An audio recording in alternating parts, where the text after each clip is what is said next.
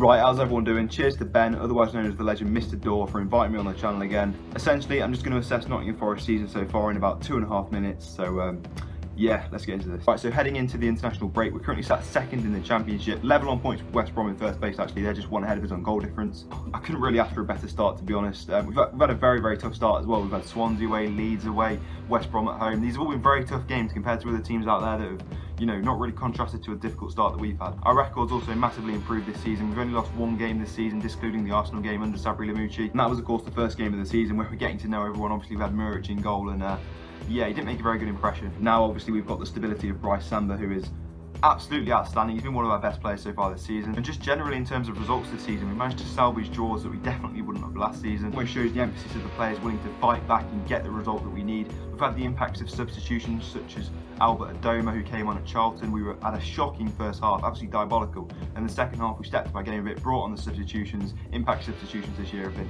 so effective, and obviously we've managed to salvage the draw. That's something that we really struggled to do last season. We hate the teams that come to us and go really compact and leave no space for us to attack into. It's really not our style at all. In terms of where we're going to finish this season, every year everyone obviously wants to play off prospects at the very least.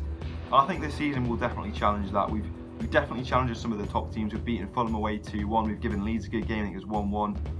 So we've definitely got the ability to challenge those teams that are going to go for it. It's just whether it be typical Forest and bottle it towards the end of the season. But if I was going to say a table finish, I'd go 4th. In terms of my concerns for this season, my only real concern would be the striker position. If Lewis Grabban gets injured, we're really struggling to get that alternative in. We've got Tyler Walker on loan at Lincoln City. That could be a possible recall in January if Grabban has a December off. You know, typical Grabban to get injured. We need someone who's a proving scorer in the Championship. Obviously, Tyler Walker.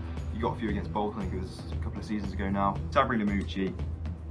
He's a top geezer. As I'm speaking right now, actually, he's just won the EFL Manager of the Month with names such as Slaven Bilic in there as well. So, yeah, in essence, that speaks for itself, really. We just need the players to perform, which at the moment is working. So we've got to keep our fingers crossed.